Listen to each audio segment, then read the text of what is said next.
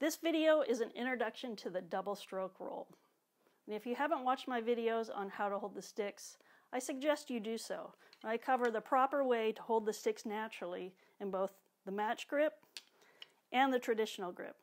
And in this video, I'm going to be demonstrating both those grips with these exercises. So the thing that makes a double stroke roll good is that it's very clean and that every stroke you make only has 2 strokes. It's not crunched, it's not buzzed, and they're not somewhere around 3 or 4, but strictly 2 strokes each. The other thing that makes it very clean is that both those strokes have basically the same volume.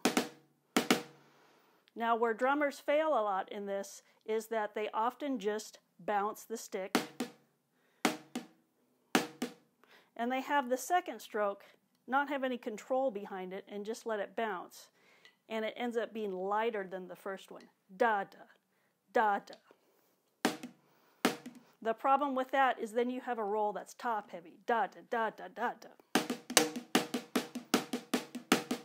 And it often doesn't have good time, as opposed to a roll where both those strokes are even in sound,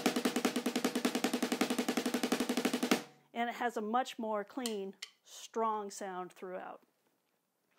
So a lot of people teach the way you develop that is to practice doing 2 strokes and then raising and doing an accent. And then as you get faster, that accent gets smaller.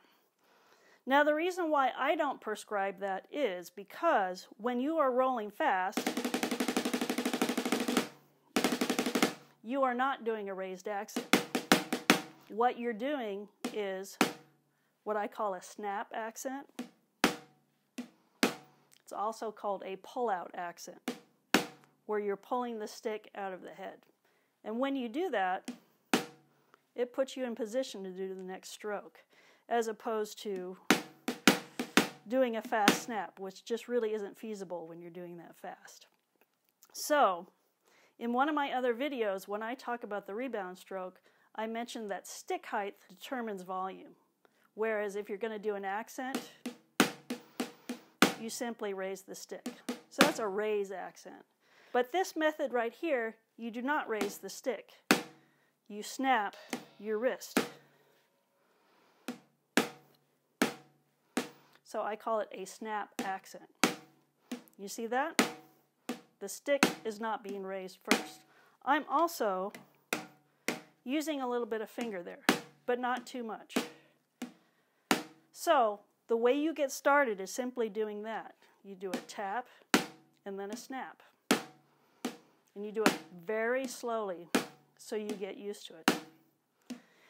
If you find when you're doing this, you're getting kind of stuck in the head, then that means you're pushing down as opposed to snapping up. Jim Chapin describes this as pretending that the drum is hot, like it's the stove. And if someone dared you to touch it, you wouldn't go like that. You would go like this. You'd get away from it really fast. So you pretend it's hot. The other thing I tell my students is pretend there's a little flea or something, some little bug that's really gross right there. You wouldn't go, you would snap at it. So that's what you do to get started. You start off very slow. And as you work on this slowly and develop speed, as you get faster,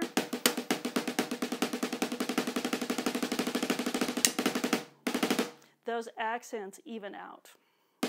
You don't hear them anymore. But what happens is you have 2 strong strokes, 2 strong notes, as opposed to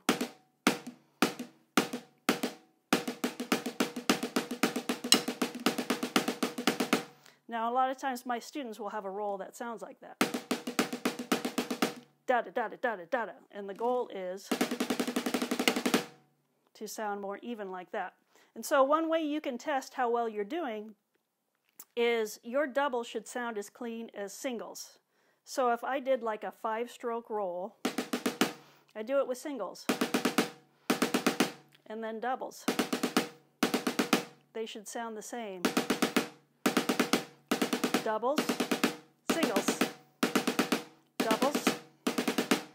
Now if you do that and it sounds like this, singles, and then doubles, that means you're most likely bouncing too much and not controlling enough. Now there's a fine line and a balance here, because some people argue doubles are bounced. You're bouncing the stick, and that's true. So it's not completely controlled, but it's not a floppy bounce. So it's a controlled bounce. And what you're doing is you're controlling that second note. So if you're going to do this traditional grip, I do a snap like that. Same concept. Then when I close the roll, it's just a slight nudge. So the way you start developing this is very, very slow. Just getting used to that. Then you want to start doing some exercises that challenge you to get that second note to line up on a particular beat. So here's an exercise with the metronome. So what you want to do is have the second note line up with the click.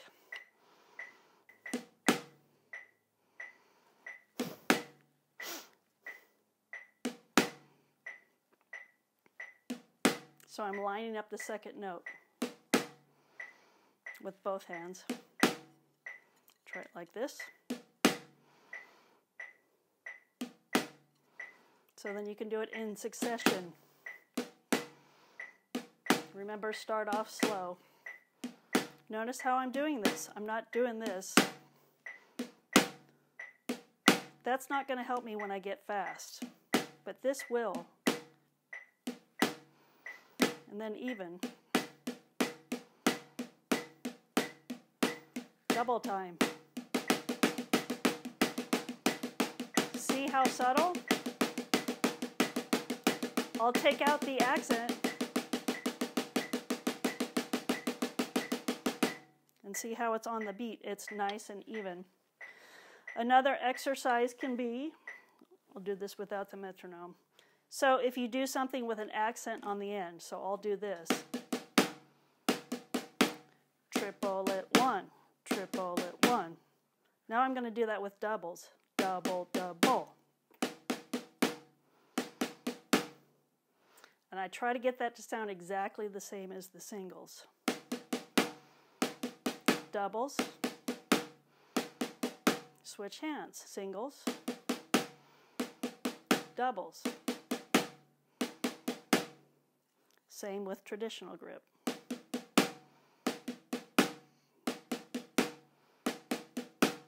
So remember, however you want to do this, your ultimate goal is for your doubles to sound as clean as singles.